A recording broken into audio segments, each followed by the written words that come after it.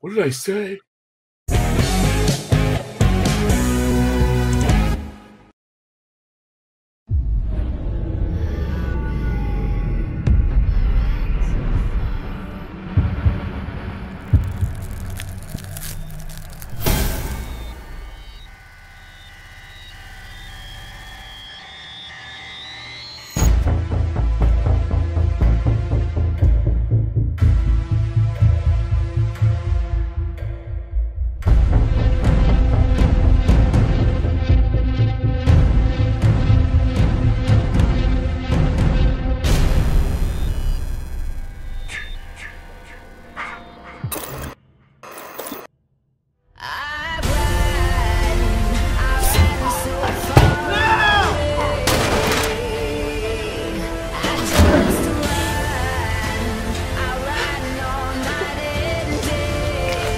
Come on!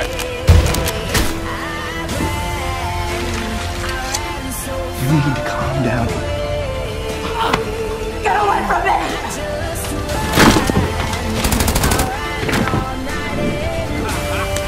Dana!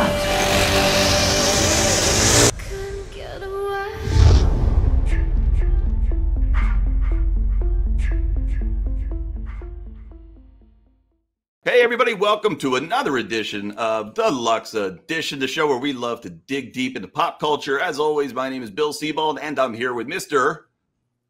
Can you blow that smoke out and say your name at the same time? You're supposed to say my name. All right. The Muffler Man. Oh, that's right. You changed your name. You're the Muffler Man. You're the Muffler. He fixes mufflers now, people. That was from our last episode. But before we talk about that, because I'm curious what the feedback was on that, because you introduced me to something I've never heard of in my life. So I'm sure other people were like, what the fuck is he up to? But joining us today is Mr. Peter Anthony. How are you, sir? Good. Life's great, man.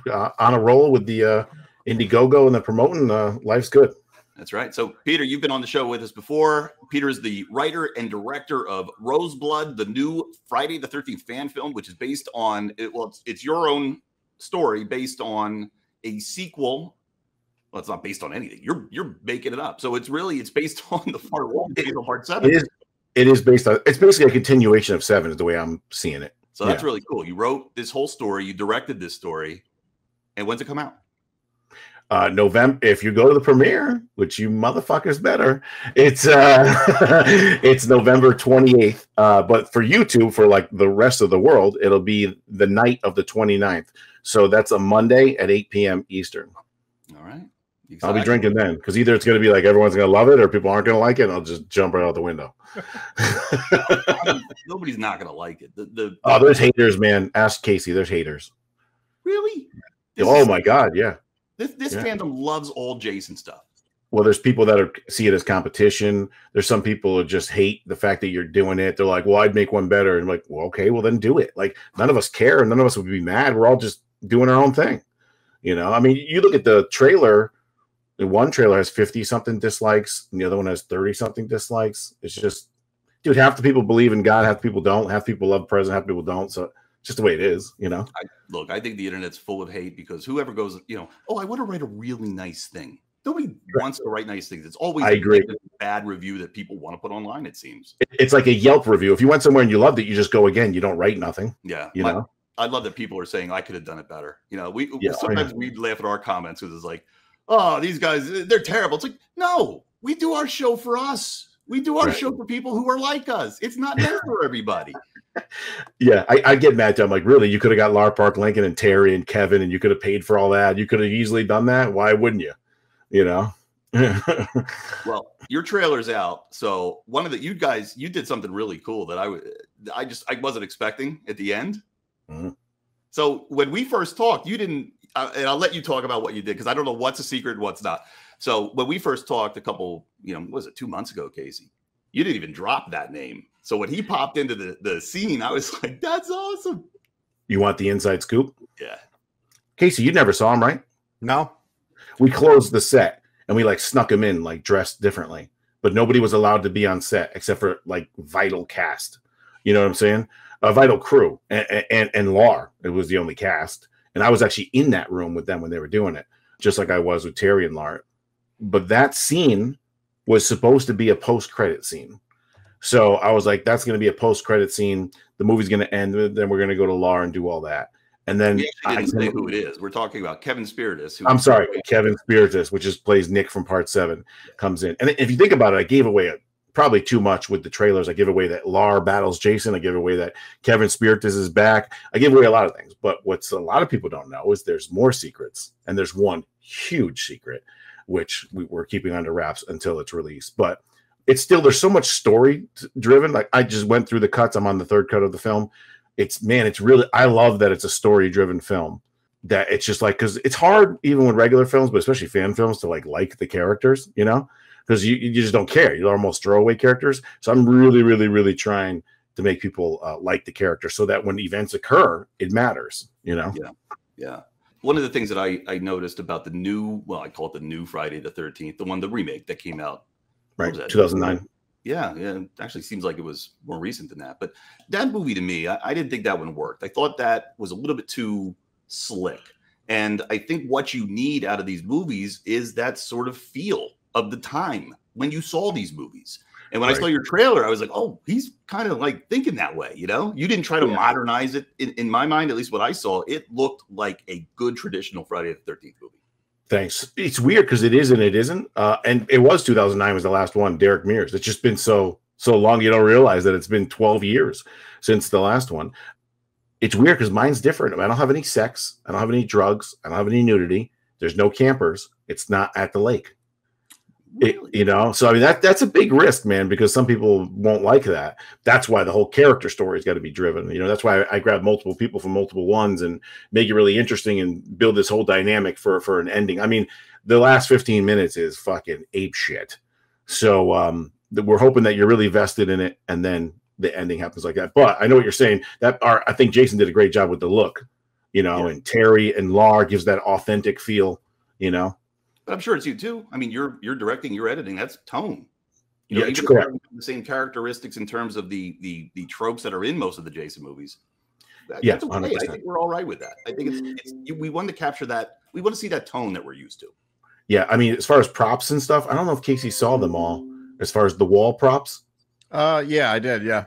Okay, yeah. There's a certain scene in 1988 that I actually like recreated. I mean, down to the picture frames, down to everything on the wall. So like, and I was pretty big on like from those 80s moments, like having things that are from the 80s. And I try to give it a whole 80s vibe because I'm 45. So I figured it'd be kind of cool to see things when we grew up, you know? Yeah. In one scene, I spent so much time and money to make that scene look like you were in the exact room in 1988.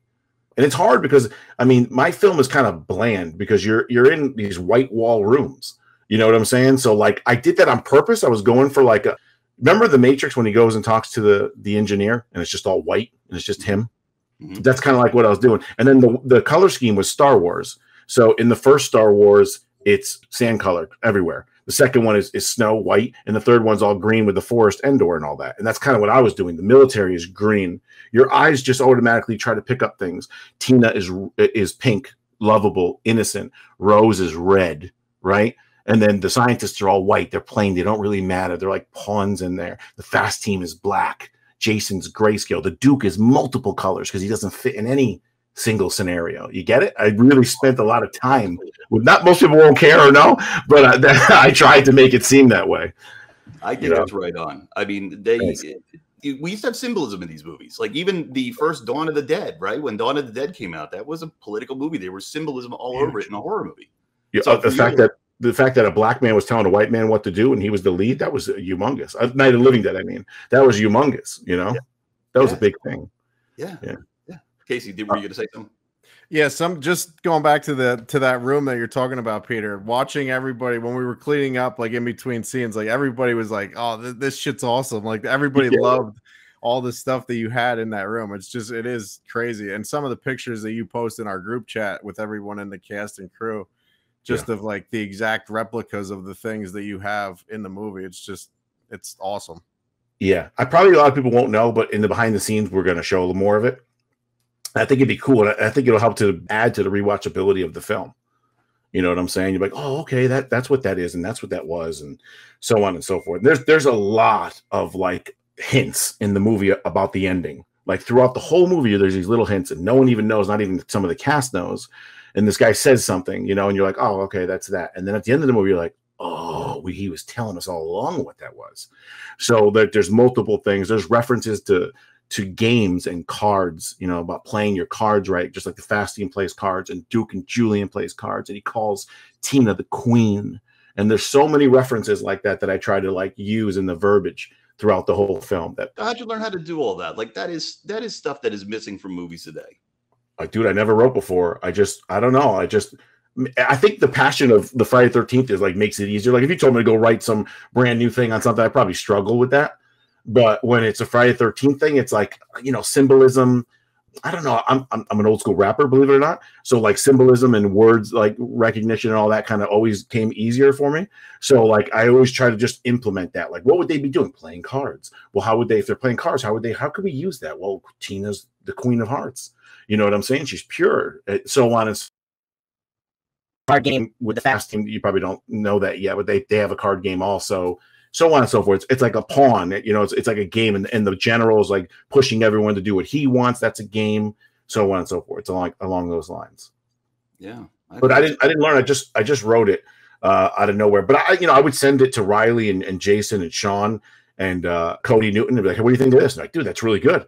And then some people would say, tweak this, tweak that. You know, the other thing too, when you're writing, I noticed it's stupid. You start to write like Casey, put down the milk, you know, and then Joey, shut up. And then you're like, Jason's like, no one talks like that in real life. They just say what it is. They don't preface it with the guy's name first. And I'm like, you're fucking right. So things like that I learned as I went. And even now, dude, like when I look back, I'm doing the edits and stuff, I'm so pissed about so many things. Like I realized, you're a writer, so I realized that writing and screenplay is two totally fucking different things. You know, you could say this is going to happen. Well, where? How's he looking? How does he enter the room? Saying like all that is a deal, you know? So shoot him from the right, 50-50, you know, like all that stuff is, I learned a lot more. I made a lot of mistakes that I would have changed looking back now as far as screenplay and how things pan out. But that's okay. I mean, I played music too. And the old saying is composition is never done. You just run out of time. Who makes their first song or writes their first Steven Spielberg, his first, I'm sure he looks back at his first film and hates like 90% of it. Yeah, he could probably every single mistake in it, and none of us ever noticed. He's like, exactly. You have to make mistakes to get better. It's the way it goes. That's right. Yeah. But failure is your best teacher. Correct. Yeah. Look at us. We are being very positive today. What's up with Casey? Casey, what's up with the hair there, bro? Look like you're selling cars. That's what the deal is. I need to fly back to Pennsylvania and get a haircut. Where are you now? Tallahassee, bro. You live in Tallahassee? Yeah, moved down here July 19th. I didn't know that. Yeah. Why'd you move down there? Family stuff. Got rid of a big house in Pennsylvania and Lawrence downsized. Tallahassee. Roy Jones Jr. from around there, isn't he? I'm not sure. Tallahassee, you're on the Panhandle? Yeah. Yeah, he's from Panama City. What's on the Panhandle? Is that where on the Panhandle? Yeah, Pensacola, Panama City. That's all over there. I think he's from Pensacola or Panama City. Roy Jones Jr. One of my favorite boxers. I watched him box a couple times. Nice.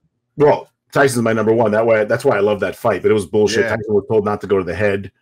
It was the whole bunch of things. They both had belts for a fucking tie. Tyson killed him.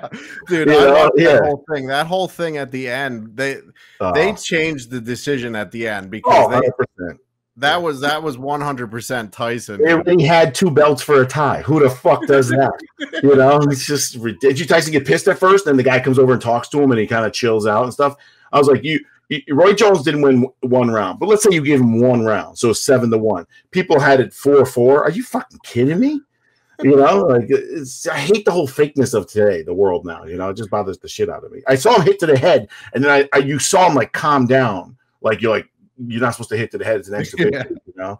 Yeah, I'm like, forget it. It just bothers me. Actually, they just announced today that he's supposed to. I think Lennox Lewis, possibly Tyson. I think so. Another like an exhibition type deal. The same thing. I'm almost positive that's what I read. Don't quote me on that. I've been wrong before. As long as they get the hit and there's a real judge and a real winner and not this bullshit that I'm because the last fight with Tyrone Woodley and Paul, that was a real fight. That was real judges, real like make it like that, you know. Yeah, what do you think of him, Jake Paul? Did great, dude. You know, I think he's shutting everybody up. Yeah, he's out to be a boxer, and he wants to. That's what he wants to do, and he's training to do it, and he's proving everybody that he can do it. Tyron Woodley is a phenomenal athlete. He's a 2-time college wrestling champion. He's going in the Hall of Fame for UFC. He's a freak athlete. He's still, I mean, he kind of lost that edge. If you watch UFC, the last like 4 or 5 fights, he doesn't that aggressive, and he wasn't aggressive in that fight at all. But it was so weird how he like got shitty with him after and like wants a rematch and everything like that. I'm like, you didn't really deserve it. It wasn't even that great. You know what I'm saying? So, but you got to give credit as much as those guys could. Some people think they're clowns, which they are. You're going to get in there with Floyd Mayweather. You're going to get in there with Tyron Woodley. That's balls, man. You know? Hell yeah. Yeah. Hell yeah, man. All right, let's get back to Friday the 13th stuff here. How did you? No idea what you were talking about. I'm thinking the last guy I saw Mike Tyson fight was Glass Joe on a Nintendo back in 1984. There was a nice write-up in Bloody Disgusting, right? About your fan film about Roseblood. How does something like that happen? Dude, I never even, I've always contacted those guys back even the Vengeance days. And it's nothing even against them. I'm so grateful that they did that beyond. But like a lot of those Fangoria, all them, they won't really talk about fan films. It's not their thing. So I never did anything. I never said anything about Roseblood. It must have just been a LAR thing. And then it went over there and they talked about LAR. And they talked about my film. They put my Indiegogo link on there. So that was phenomenal. I can't thank them enough. I love the write-up. I loved all that. That really got us. It shot up thousands of views on the trailer. We shot up a couple grand on the Indiegogo. So that was, what an honor that is, you know? Wow. Why don't the others like to talk about fan films? Is it just like it's not in the cinemas, or, you know, it's not legitimate in their mind? I mean, what's the deal there? It's 2021. Like everything's changed. Why won't they talk about it? I think there's two parts. One, it's not cinema, right? And then two, the fans are real. Some of the fans are real assholes. And you'll see it even on my posts, other posts are like, this isn't a real film. Why are we talking about this? It's stupid. Just think about people who don't know fan films or not from that thing. They think it's some idiot in their backyard doing something. Why are they getting praise? They're not a real film. So on. So I think like when they look at their viewership and they're like, oh, we're pissing this section off. I think that's a deterrent also. No, they better wake up. I mean, right now people are seeing entertainment from like 12-year-olds talking about their lives, and everybody's tuning in to watch. Like entertainment is different to people. So to say what you made is not a film, that's stupid. Yeah, it wasn't a commercially released film. Absolutely a film. The 30 seconds that I'm in your movie really opened my eyes to all of these different fan films. Like I had heard of Vengeance before, of course. That's one of the more popular, you know, Friday the 13th fan films. But like I told Bill we should do an episode like all on just talking about these different fan films. There's like I watched one the other day. It was Superman meets Batman. I watched the Great Punisher one with the original Punisher actor from like the original movie. There's just no. Dolph was the Punisher. Who, Bill? What we talked about this before, Bill. What was the? You're going way back to the original Punisher when it was the guy who was in Hung. Yeah. It's the first, unless I'm crazy, the first Punisher movie was in the 80s. Dolph Lundgren. Oh shit, that's right. You're talking about Dolph Lundgren being the hero. See, Casey, this goes way back. Yeah, it's like way back when Marvel was a different Marvel, and like, Dolph Lundgren played the. But Punisher. They made a movie. They didn't make a movie before that one, right? No, I didn't even know about the. They made a shitty Captain America back then. Yeah. They made a Fantastic Four that was so terrible they never released it. Yeah, we talked about that. We talked about that. They showed the fucking thing. He's all like orangey and like foamy and shit. So stupid. The Punisher that I'm talking about was made in 2004, and it was with Thomas Jane. Oh, yeah. Then there's one after that, Punisher Warzone. Oh, really? Don't get me going, bro. Huge Punisher fan. I literally wanted, this is how fucked up I am. I literally wanted to win the lotto and get money and go out and punish people. Like kill them. Like that's what if I won it right now, I'd still think about it. Like all these scumbags and pedophiles. When we air this, or is this like all these pedophiles, all these scumbags and pieces of shit. I would just go around and kill them. I always loved the Punisher. I had every single comic of his when I was a kid, all the way up till like after high school, like 99. I had all the Infinity Wars from Marvel. That was a big thing because I remember how awesome that was. Like everybody crossed over and everything. So Punisher was always one of my favorite of all time because he was real. You know what I'm saying? And he was badass. And fuck yeah. I feel I'm fired up. That's a great idea, Peter, but we love you and we want you to stick around. So don't do that. What about Punisher on Netflix, dude? That was unbelievable. That was good. Did you see in Daredevil? So Daredevil season 2, episode 7, when the Punisher kills everyone in jail. Did you see that? Yeah, I think so. He slits the one guy's throat and his face lands on his white shirt. And nobody sees this. And when he takes the guy off and throws him and stands up, it's the Punisher symbol. Yeah, yep. I remember that. Yeah, dude. So, Then season 1 and season 2, man, he's a little guy, but he was badass, man, in those shows. Yeah.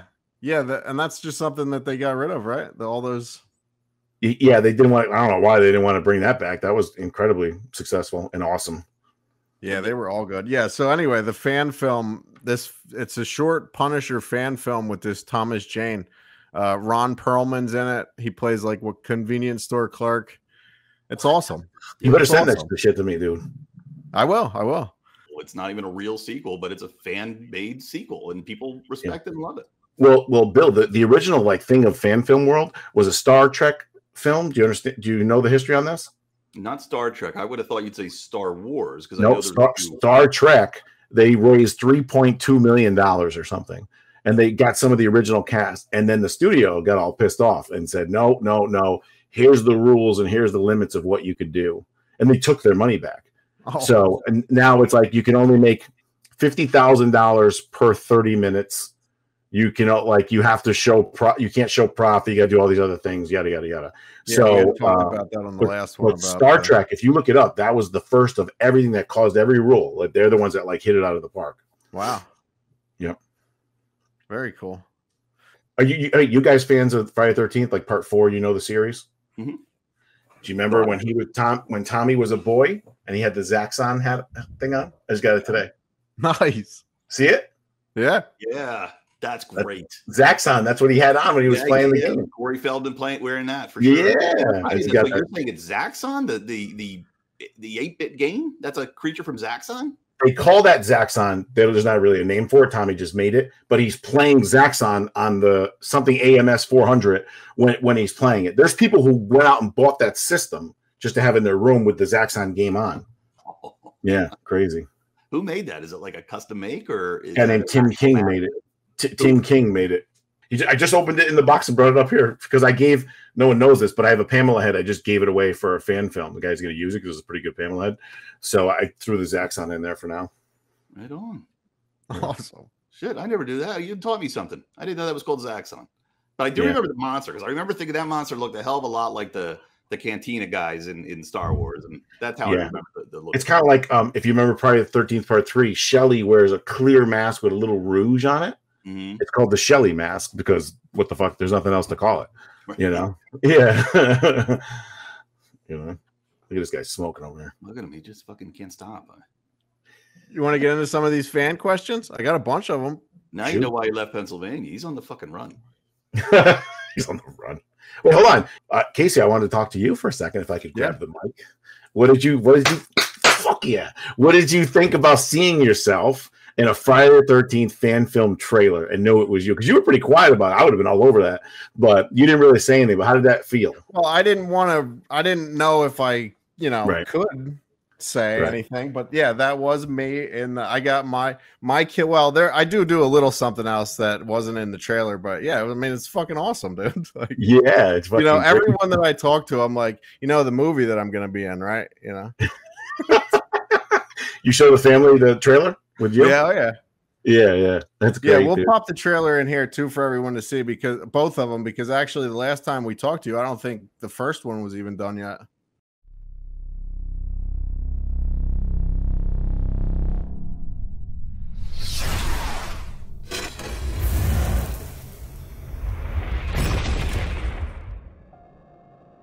I only exist because of you. It doesn't fit, does it, Tina? Huh. Well, one word that comes to mind that does. How about manifest? As the troubled teenager manifested a demon right before our eyes. I bet that one works fine. Her name is Rose. She's the new blood around here. We think her control over gravity is 10 times that of Shepard. It's showtime, Red. The General found her. She's like you in some ways, but she is something that you and I have never seen before. Our goal is to subdue your masked friend, if he truly exists. Where's your monster now? You fixed it? How? Why? You have no idea what you're dealing with. How many times have I told you? Call me Duke. The girls, they need you, especially Tina. The girls are on their own. I don't play God here, Julian. Neither do you. Complete the session, Tina. I hate you! Tina. I just wish you would go away! Talk to me.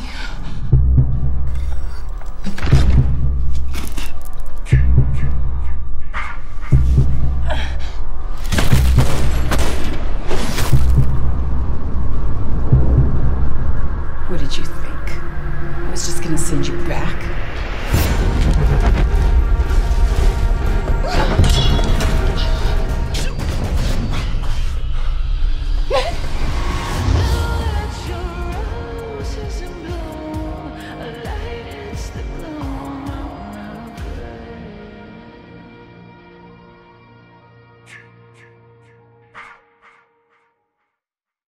What did you think of the second trailer?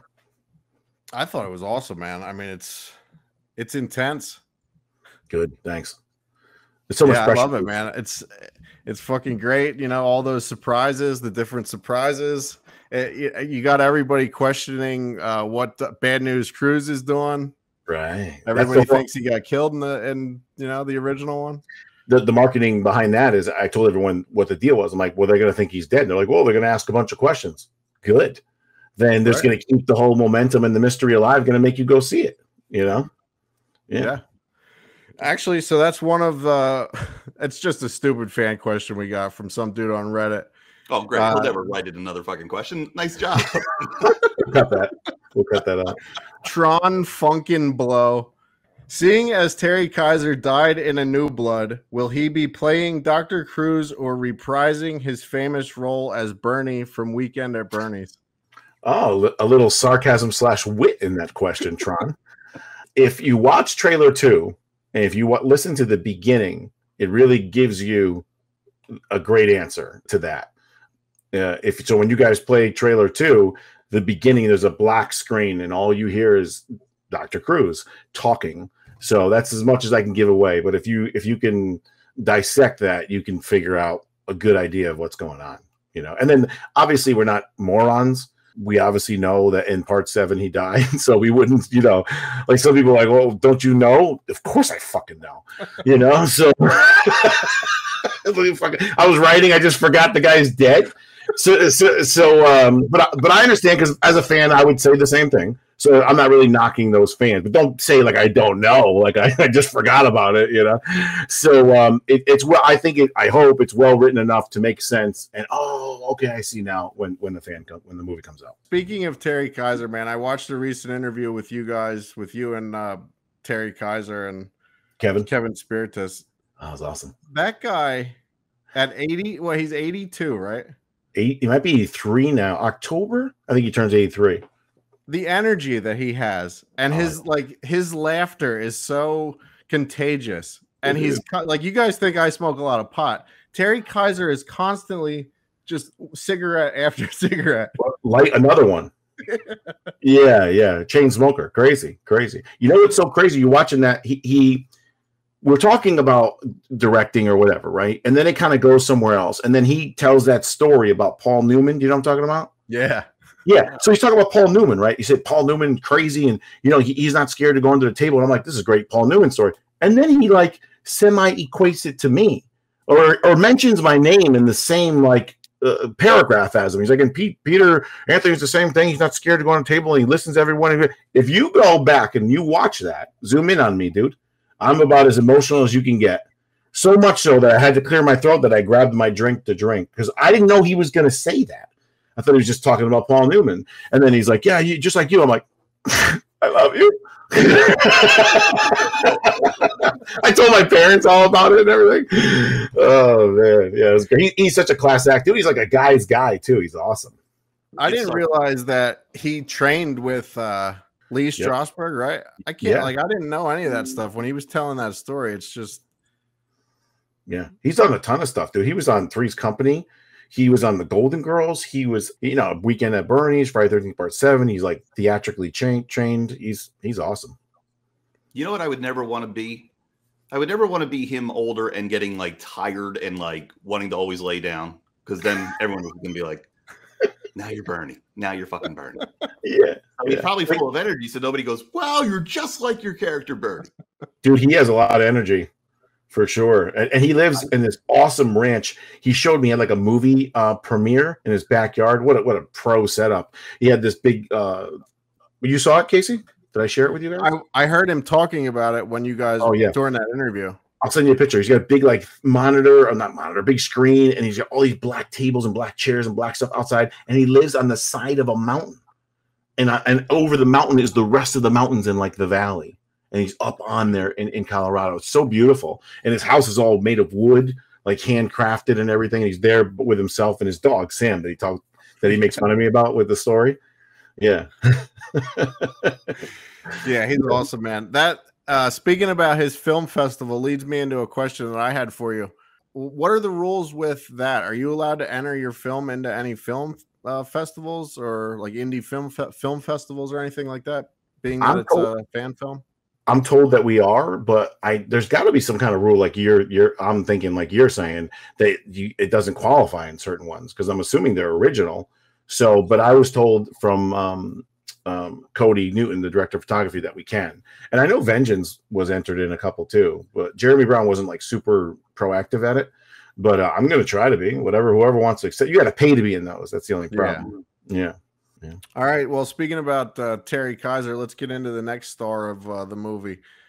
Someone wants to know, Wade Fuller, how great was it getting to work with Lar Park Lincoln? Wade, I know Wade. Phenomenal. She actually showed up on set the day before. Did you meet her? No. Okay. She showed up on set the day before she was supposed to. And she's like, hey, what's up? I'm like, oh, hey, you're here. So, but I was talking to her on the phone a couple times and everything. So kind of broke the ice. She's from Texas. She's a, real girl. So she's not, super oh, you can't say that kind of thing. So when I saw her, it was great. I hugged her. And then we were doing the scenes and I was in there with him, dude. And that's when I told the story before, man. I had this moment, Bill, you'd like this. I'm just sitting there. I'm looking at her and I'm looking at Terry Kaiser. And then I'm looking back, I'm looking at my script, and they're reading it, and they're turning like, what am I supposed to do here? What am I supposed to feel? And I'm like, you're supposed to be upset here. You're supposed to do this and that. You're very dominant, and you're evil, and then. And I remember opening the door. Joe Caban, remember Caban, the photographer? Joe Caban was out there with Riley and them, and I opened the door. I go, this is fucking awesome.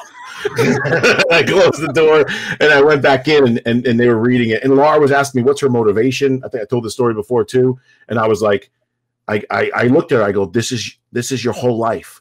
And she goes, okay, yeah, I understand. It's been 30 years. I haven't seen Jay since my whole life. I said, no, this character, this moment, your career, this is your whole life. And she's like, yes. And I was like, what did I say? I went back to my seat, dude.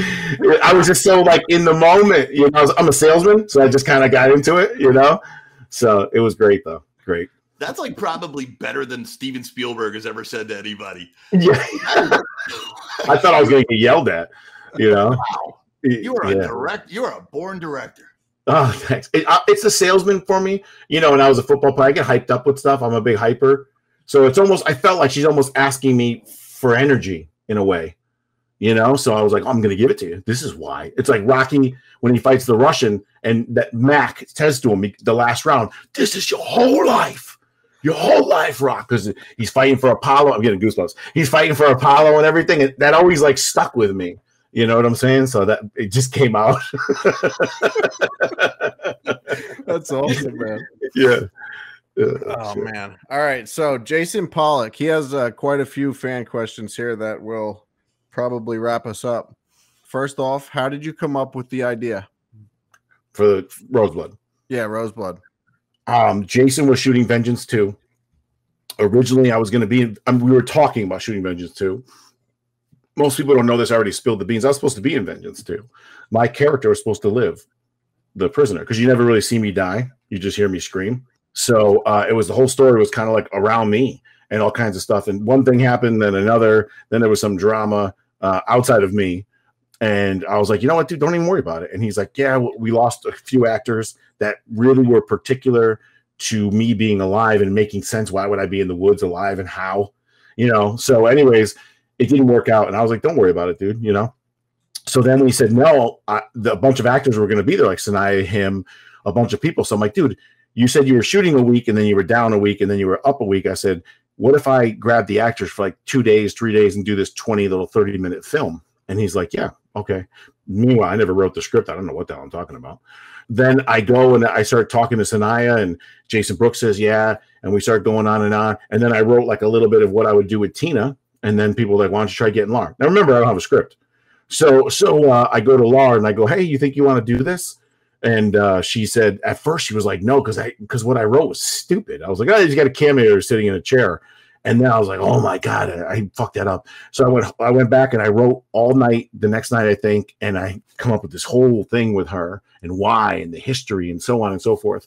And and it was Dr. Cruz, but I didn't think I'd ever get him. So it would just be a man walking, and you would shoot it shoulder to ass kind of, and we could put a shirt on him and nobody would know, So that was the whole thing. And she loved it. And then she's like, well, I think we can get him. And I was like, really? And then we went and got him, and then we went and got Kevin, and then I wrote the script. So nobody even knew. I didn't even have. I had all the ideas, but I never really put it out into paper, And I never wrote before. I didn't know what final draft was. I didn't know how I'm supposed to write. And there's a format, and I messed it all up. I would send it to people like, "Oh, it's stupid. You're messing that up." So then I figured out the format and did it all. Send it to them, and small changes, like I said, with the words and stuff.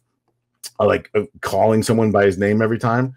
And they loved it. Then I sent it to Terry, Laura, Kevin. Everybody seemed to love it. So I was like, wow, that's amazing. So, and then we went, and Laura said that she's approached, I don't know, dozens of times about a script for part 8, after 7, and she didn't like any of them. And she wrote a script, I was saying, that the studio didn't like. So, dude, Bill, it was like being in these films is one thing. To write a script and have them say they love it and I'm coming out, it's like, something's got to fall out, like the ceiling. Something's wrong somewhere. Like I'm waiting for like the joke, you know what I'm saying? So it just worked out, and we're so lucky to get like Casey winning. Same thing with Ken Slate. Like I'm so lucky that all these people that win these raffles are like really cool dudes. I didn't even know Casey was that cool because I was scared shitless about him with the smoking. He's like, hey man, you're not gonna have to shave, bro.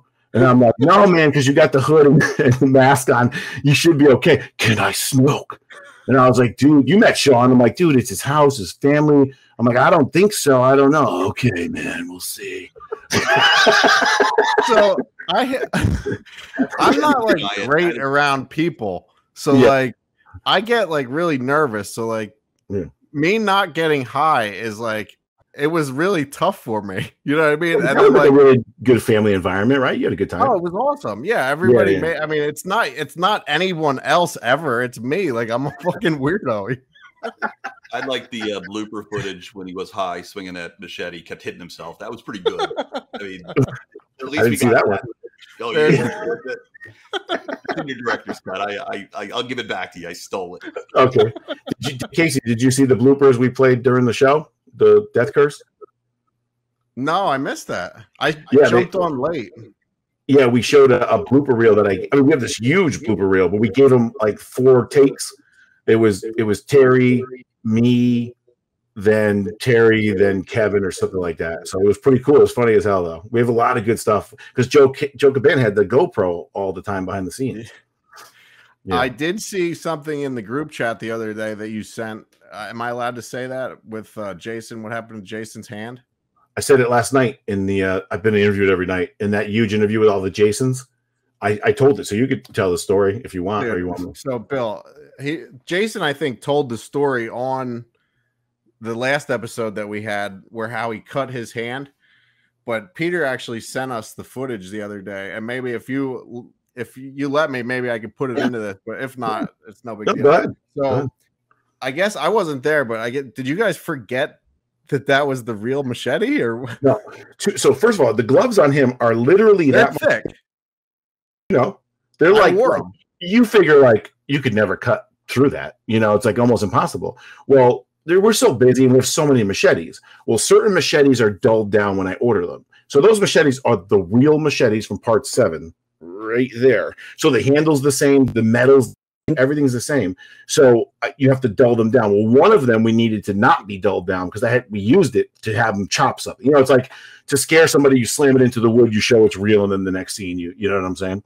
So, well, somebody, you know, everyone's doing a million things. Somebody took one of the sharp ones and welded it onto this thing that this guy has on with a machete through him. So the first take is you grab it and you pull and it doesn't come out, you know? And then the second take is you unweld it, you put it there, and then you pull it out. You put a dummy where he was, and now you have a whole machete, and you pull the machete the backwards way through the guy. You got to take both takes and then put them together. So he goes to do the first one and slide his hands out, and he's tough as hell, and he slides his hands out. I'm literally right here on the director off screen from him, and he just looks like this, and they go cut. And we didn't want to stop the movie for any reason, you know, because we're so far behind and sleeping. So he opens his hand and look, and he opens his hand, and that shit is that thick. And he cut through all that, and he cut all his fingers right through the inside of the knuckles, and all the blood was pooling up in his hand. And he looks at me, he's like, "Don't say nothing." Like, "Oh, I'm gonna say it." And he squeezes his hand with the blood so nobody else sees it, and he goes on and does the next scene. Pretty cool, right? Dude. I watched that a few times after you sent that. I was like, how hard he had to have been grabbing that machete blade. Yeah, and now, well, think about it. If it's a real one, you know, it's pretty. And now when you see him pull it, you can imagine, like, holy shit, that's actually slicing him right there. And he doesn't even twitch or nothing. You know, it's amazing. I love the toughness of it. He's a tough dude, man. Yeah, that's for sure. Yeah, I squeezed out a couple pints of blood, so you had a little bit more prop juice. But you know, dude, I went back and watched our first interview. I watch it. I have a clip on my phone of our first interview. I look at it all the time and I laugh when I ask you if you wore underwear or not because Jason was naked and I asked if your guys' nuts were rubbing. I was talking to Jason. I'm like, what do you wear underneath? He's like, nothing. Like, what do you mean? And he's like, yeah. I'm like, what do you do? He's like, I just tuck my dick down my leg and get in the suit. You know, I'm like, tuck your dick down your leg. How big's your dick? Dude, so the day that I was there, when I got into the suit, like he had cleaned everything, like everything was all alcohol down and everything before, so it was like still a little wet when I got into it, you know. Right. I was done filming my scene, and I mean, I was in the costume like a couple hours, right? Right. You know, for the short amount of thing that I did, I was in the costume for a little while. Jason, like after I was done, you guys filmed more scenes with Jason in the suit. Oh, yeah, There's no fucking way he could have cleaned that fucking suit properly. And he never cleaned it again after you. That thing was in the guest house where I was in the main room, and there was a closet. That thing was hanging in there, and I got a nose like a dog, and I opened the door. I was like, what the f is that? And it was this shit just sitting there, sweating. And, you know, it's just like fucking soaking in. You know, his fucking balls and his asshole and everything. You know that like, Casey took it off and he put it on. He's like, wow, this smells like Drakkar. The best is Casey. Like I said, Casey had those glasses on, dude. He's got the whole menacing shit on with the hood, and he turns like, "Hey man, what's up?" I've never seen Jason with glasses on. You know, I'm like, what the fuck is going on here? Oh, our gentle, smiley giant. Yeah, he's all happy and shit. Yeah, that was fun, man. All right, so Jason has a few more questions here. You did answer one of his questions. He asked, how did it change over time? But you kind of explained that, how you changed the script a few times before you actually even wrote it. Yeah, we actually, to add on that, I got rid of 5 people the last few days, and we replaced our Tina 10 days before, 2 weeks before.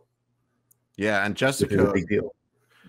I was in the what do you call that? The dailies or whatever when you watch the stuff from the day before. I was in. Oh, you're in there?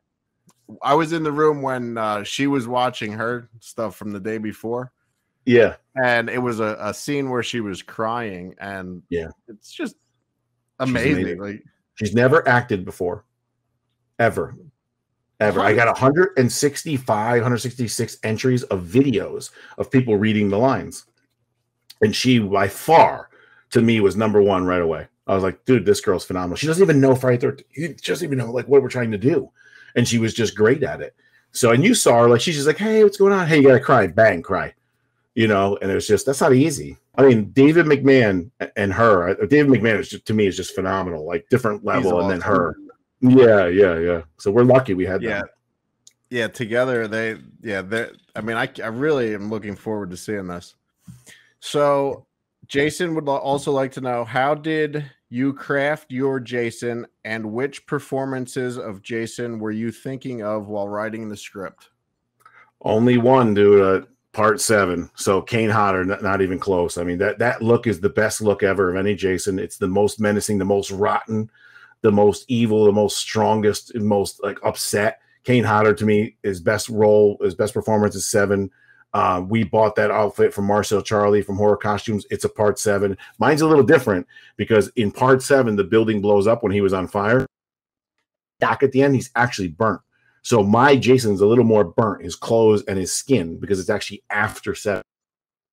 Some people are like, oh, it looks a little darker. I'm like, you're right, because it's after the fire. So 100% Kane Hodder, 100% the part 7 look. I didn't never want to change that at all, except for that one thing I said. Which Did you is actually have masked at any point? Because they put a lot of special effects in the unmasked version of Jason in part 7. Are you going to unmask him? He's well, unmasked. Maybe you shouldn't even say. Is he really? No, he wakes. So at the end of part 7, the building blows up. Jason's Tina's father takes Jason, pulls him down. If you keep watching towards the end, John Carl Buechler, who's the director and who's also the special effects guy, picks up the broken mask, goes like this with it, and then they show Tina and Nick in the back. So he can't have the mask when the movie starts. He's got to not have a mask. So in the beginning, he doesn't have a mask for a while, and you see all of it. Oh wow! Yeah. Wow. I mean, that's because you only had the open hood, Casey, right? Yeah. Hood where like you can breathe and eat and drink and be normal, and then you got what Jason had, which was a motherfucker when he had to put that thing on. He was blind too. Oh shit, Casey's blind and he's not wearing any masks. Imagine when I take my glasses off. What else? All right, man. Well, why don't you tell everyone where they can find your Indiegogo, all the links, everything. Yeah, well, obviously it's just Friday 13th Roseblood on Instagram and Friday 13th Roseblood on Facebook. But what's really going on I think it ends Saturday night, is the Indiegogo. It's called the Roseblood Indiegogo Legacy Campaign, where you can get anything. We still got these Jason. Check this out, dude. Ugh. Jason Brooks signed machete. See now, Bill, that's a real sharp one.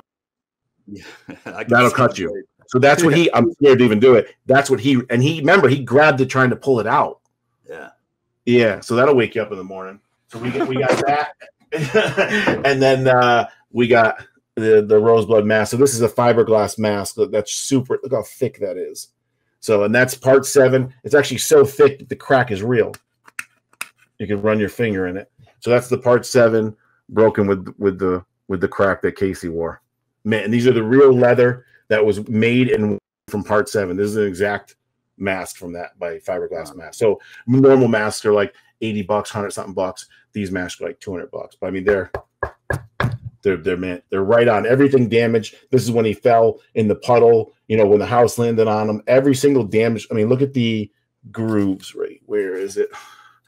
Right here, the pitting and stuff. Hard to see right there. Yeah. So I mean, all that. It's an art form making the right Jason mask, and one of the things I could even see there, you got everything. You got the axe, in the head. It's like one of the things I've always appreciated about the franchise is, even though every group of people that picked up the Friday the 13th show next was different than the previous group, they still were like, but we have to remember some things. Like the axe, wound is still there. Like the deformation went away. You have the crack going down. Like that's a beautiful touch. Those little things, I'm sure the fans really notice. Thanks, because it's a part 7 mask, which is my favorite mask. But like, how do you make it different? And part 7, by the way, was the last one to put all the damage together. By 8, it was a brand new mask that he grabbed, the yellow one on a boat. They still put the crack in it, but it's a whole new mask.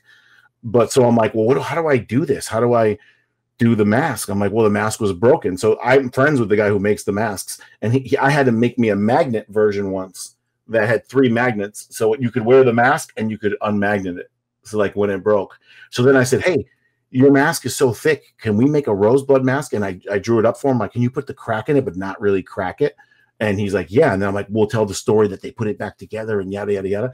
And that's how that came about. I think it's so cool because to me, it's my favorite mask ever. And now it's got this cool crack in it. So, and that's the same crack at the end of 7. We studied it, the exact lines to make it exact. So pretty cool. Yeah, and I gotta say something. This has been bothering me the whole episode. Those guys that are shitting on the movie, those guys that are being dicks. You know, Victor Miller and Sean Cunningham are in a lawsuit. We haven't had Jason in all this time, and we're huge fans. Right. Like, dude, Peter, I'm serious. Like, I'm thrilled that you're doing this. It's the only way that we get any of this stuff. So anybody who's shitting on this, you can call me. At me, bro. At me, as they say. I love it, man. Donna, Bill. I love it. And Donna Dewana from our last episode who said she couldn't stand me. At me, Donna Dewana. Well, you got to give me this. You got to give me this story before you leave. It's silly.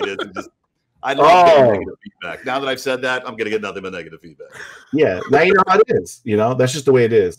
Some people hate Kane Hodder, so it's just the way it is. I'm used to it. I used to, like, if it was a couple years ago, I really calmed down. Jason Brooks calmed me down. Like in the beginning when we were doing Vengeance and people would talk shit, like, fuck this dude. I'm like, let's fly to his house right now. Fucking kill him.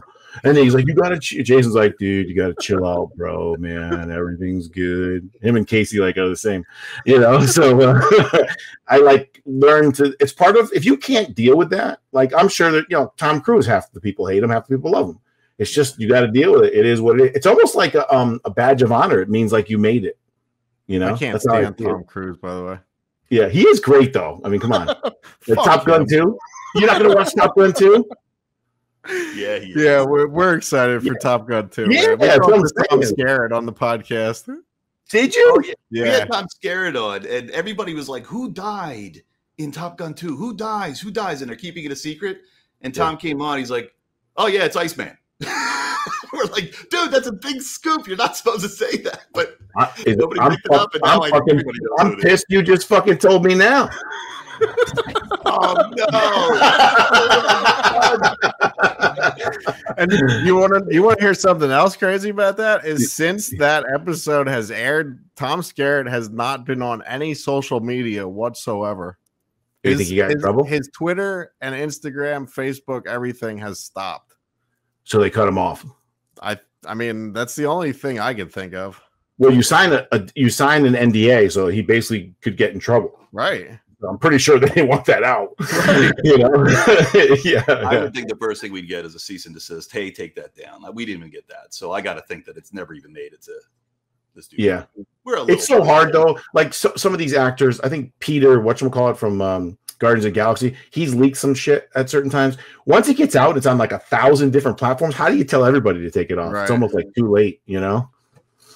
Have you seen the new Spider-Man trailer? Yeah, the one that leaked. Yeah, and that was the actor who was in the movie leaking it. Like, who leaked it? I never knew who leaked it. Alfred Molina, right? He plays Doc Ock. He's like, I'm in the next Spider-Man movie, and everyone's like, no. Everyone at Disney's like, shut the fuck up! I can't believe you're saying this. He's like a seasoned actor. I can't believe he did that. Yeah, every once in a while, there's just some actor who just fucking doesn't know they're not supposed to say shit. They're just getting excited on interviews, and they're like. You know, that was fucking awesome though. When you saw the arm and you're like, no, and then I thought, okay, it'll just be another guy, and then it's him, and you're like, oh shit, they got him back. And I was like, that was great, you know.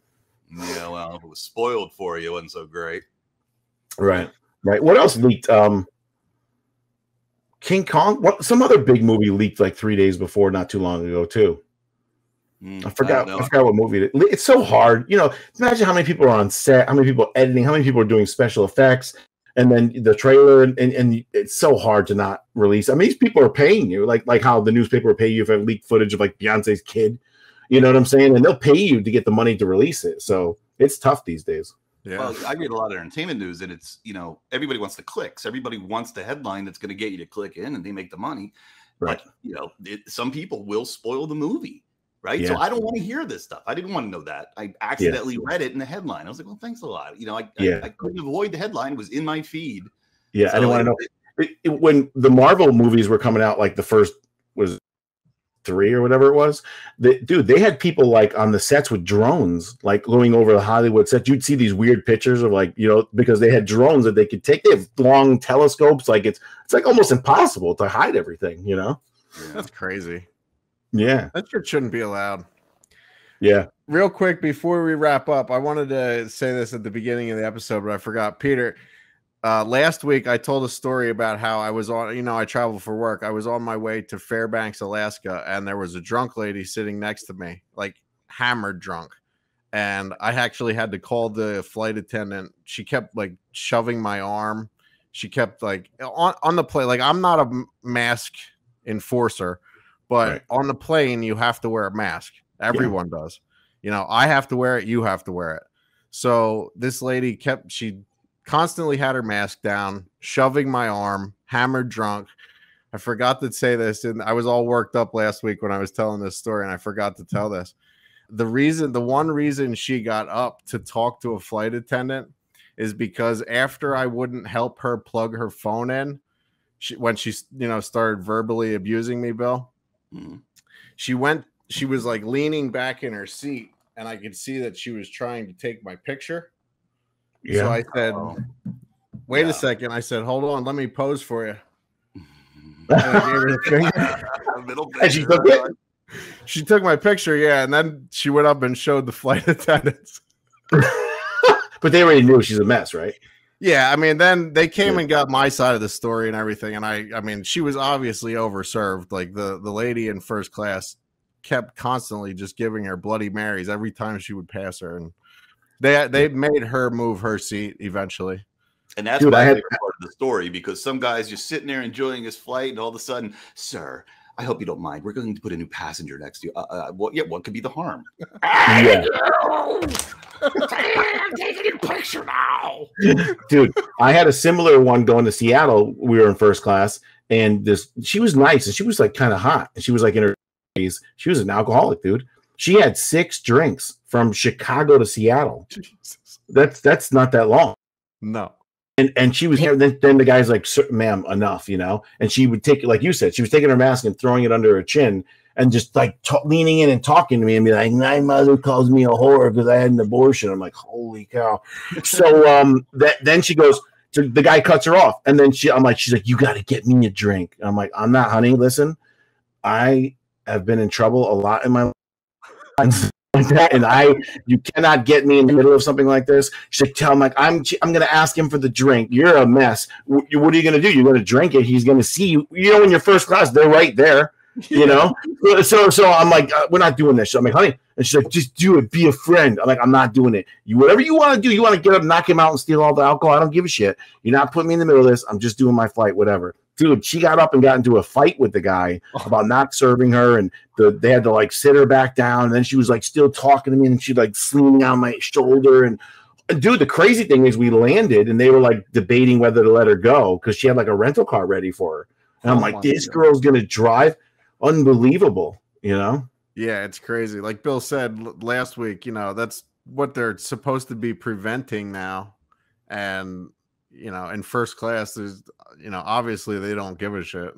You know, the flight to Fairbanks, where I forget exactly where I was coming from, but it was a 6.5-hour flight. It's a long flight to be sitting next to somebody that's hammered and like, you know, you're trying to mind your own business watching fucking Vikings. Yeah. Yeah. And yeah, 275, 280. What do you weigh? 232, buddy. Dude, but this chick's like 100 pounds. And she put down like 6 drinks in like an hour. I'm like, man, she's wrecked, you know? Yeah.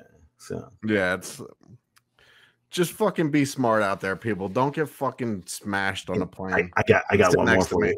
We don't have to put this in, but I'm staying quiet on all the drinking stories because I'm usually the guy on the plane that's fucking drunk and getting in trouble. So I'm for real.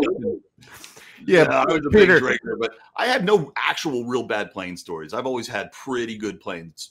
Maybe a crying kid. That's probably the worst. You guys, both of you, have these nightmare stories. Last week, Peter, I'm telling Bill this story on the podcast about how the lady, you know, First I said, have you ever looked at someone and just knew they were hammered drunk? And Bill's like, yeah, me in the mirror. And then like I keep going on with the story, and he's like, I'm not seeing anything wrong with this situation. There's someone out there on a podcast telling a story about Bill. Yeah.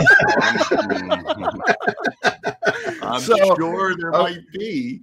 So last week, Bill made you said that if anyone could find the video, that there possibly might be a video of my excursion to Fairbanks, but I can guarantee you there is a photo out there that this lady took. So if anyone can find it, does that $100 stand for the photo, Bill? Absolutely, $100. I'll make it $1,000. If somebody finds this video, I will give you $1,000. So she went to Fairbanks from where? I'd have to look that up. I think I was in maybe Chicago. Maybe Dallas. Okay. You know what you got to do is there's probably some site and some place like Nightmares on Planes or like Plane Stories from Hell, something like that. I bet you if you go in there, you might find one with her with the view of the finger or something. Yeah. That's fucking great. You know? I was on a plane when I went to training for Chicago, and Casey, you probably had some. This is the worst one. Like, I'm not scared to fly or we're gonna die. I can't do anything about it. This one, holy shit. We left and there was a storm in Chicago, and the guy gets on the pilot and he goes, "Hey," he goes, "There's a massive 100-mile-an-hour wind shear, which is the worst thing for a plane because you can do everything perfect and the wind shear just throws you off." And he's like, and it's a rain and a storm. He goes, "If we don't make it to Chicago, we're going to reroute to Buffalo." I'm like, if we don't make it, what the fuck does that mean? Yeah. And I'm leaving from New York. So what the fuck is that? Like a U-turn? So I'm like, well, what point are you flying that you say we're going to make it or we're not going to make it? Like, I don't get it. Now he talks about that. Now we get in there, fucking turbulence like crazy, right? Boom, it's raining, it's blackout, lightning, fucking everything. And now the people are shitting and they got the windows open, but it's black, because it's so dark and everything. And you could tell this pilot could not see shit. So he's flying off his instruments. And so it's like, I'm sure you had this, Casey. You could tell he can't see shit. He's just looking altitude, trying to fucking hope he lands. And everyone's looking. And finally, literally feet before we hit the runway, you could see. And you ever have one of those?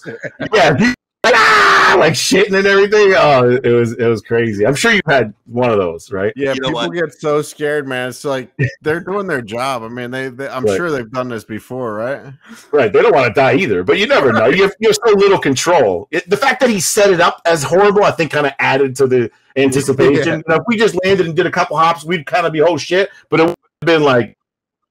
You know what? I got it now. I remember. I actually do have a shit story. You've talked about it enough. I remember. Your storm story reminded me. So we were flying one time back we were actually in Hawaii, and I don't remember where we were when this happened, but we're watching the movie with Harrison Ford and Anne Heche. Remember when they're in a plane, the plane goes down. We're watching that movie on the plane. All of us. Everybody. It was the movie. It was the in-flight movie. And as the plane starts going down in the movie, and Harrison Ford's like, "We're going down. Hang on. Put on your belt." Whatever. Like we're getting hit by lightning and shaking around really bad. And I hear somebody go, "Ah!" like screaming. And I'm with my ex-wife at the time. She goes, "This is bad, right?" I said, "It's not bad until the stewardess looks nervous." And we look over and she looks terrified. Absolutely terrified. I'm like, "Oh, we're in trouble." And what are you going to do, though? What are you going to do? Yeah, you're stuck. You're in there. You're fucked. And you're most likely going to die right away. So that's okay, right? I've watched like a couple years. I've watched hundreds of plane crashes and deaths. And you think, it doesn't happen that often. Yeah, the fuck it does. You just don't hear about it as much. Dude, there's ones where one of the levers was the flaps, right? Well, on the next series plane, that same thing was like fuel dump. And the guy came from another plane, didn't know, dumped the fuel, they fucking crashed, everyone died. But you're dead when you're on a fucking plane. You're in an aluminum fucking tube. Going 500 to 700 miles an hour. If you're in a steel car and you drove 60 into a wall that didn't move, you're dead. You're going 700, 500 with an aluminum tube. Everybody's dead. But then there's those freak accidents where Artemis Pyle survived that plane, the Leonard Skinner plane crash. Yeah, but that was a small Cessna. Yeah. So that's a little different. It's still a metal tube. Yeah, but Cessna's actually I'm got like mastered at this. They're aerodynamic, so when they lose engines, you can still glide. A plane, it's a brick. You're just straight down. You have to be facing the air, and it has to turn the turbines and all that shit. It's not aerodynamic. It's so fucking heavy. It once it dies, it just falls like a brick, and that's why some of them you see just hit and fly, and then it blows up. So even if you live now, you're fucking on fire. I can't wait to fly on Wednesday. During that same one I was on, that it was real crazy. A priest was next to me, and he had the thing on and everything. We were talking, everything like that. And I was telling him the story about how the planes crash all the time while we're on the fucking plane. And he was like, all right, let's just stop talking about this, you know? And I said, Father, don't worry, man. I mean, you're one of the boys, so he ain't going to kill you. So I'm okay, you know? You're fine, man. You're Artemis Pyle, motherfucker. Yeah. All right. Well, with that said, I don't know what we're going to call this episode, Casey, because we talked about 9 billion things. Yeah. Plane crash. Welcome to episode 37, where we talk about plane crash, Marvel, Jason, talk about everything on this show. It was a good time, man. Yeah, but we also have to edit this show. So if it's too damn long, it's going to take me forever to edit. So let's wrap this thing up, and I'll get. Real quick, Casey, you going to the premiere, Casey? Absolutely, yeah. Bill should be there too. Oh fuck yeah! Because you guys I'll give you the table. You can do whatever you want. Yep. Cool. Are you going to sign autographs? No, I am. Oh, I don't know. If anybody asks, I mean, I wouldn't sit at the table and waste your whole time waiting for somebody. But if they ask you, do it. Yeah. Yeah, absolutely. Wow. Yeah, I think Joe has some 8x10s that he's going to hook me up with. So, yeah, do it. Cool. Stardom, go into your head. Look at you. You already moved out of Reading, Pennsylvania. You go to sunny Florida like a big shot. The official muffler man, baby. But I thought from going from Pennsylvania to Florida, his haircut would get better. But in fact, he has like the Pennsylvania haircut right now instead of like the Florida haircut. He's got like the iron workers. Like I got home and wore a fucking hard hair going on right now. Now I have to make a trip back to Pennsylvania and get my haircut. Why can't you cut it down there? There's no barbers I trust in Florida. Oh, okay. I got a guy. Okay, he's your man. He's my man. People are like that. Same with their beards. They only go to the one guy. Yeah. Yeah. Yeah, buddy. All right. So, Peter, real quick before we wrap, one more time. Plugs. Where can people find you? The movie, Indiegogo, all that stuff. Friday 13th, Roseblood. You can find us on, I'm actually on Twitter. I'm on Facebook. I'm on Instagram. I'm on, hold on a second. Fuck it. There's some horror one that I'm on, but don't even worry about it. And Indiegogo, that's the big one. Go to Indiegogo. Friday the 13th, Legacy, Roseblood Legacy campaign, Indiegogo. 3 days left. We have signatures from Laura Park Lincoln, Terry Kaiser, Jason Brooks, so on and so forth. Blu-rays, behind the scene, weapons, masks, everything we talked about. It's awesome. Everything I get, you guys know, I just throw it back into the premiere or back into Harry Manfredini or back into something else. So it's only going to help the film. So I appreciate it. Yeah, thank you, man. This has been awesome, and we're all looking forward to it. Thanks. Thank you both.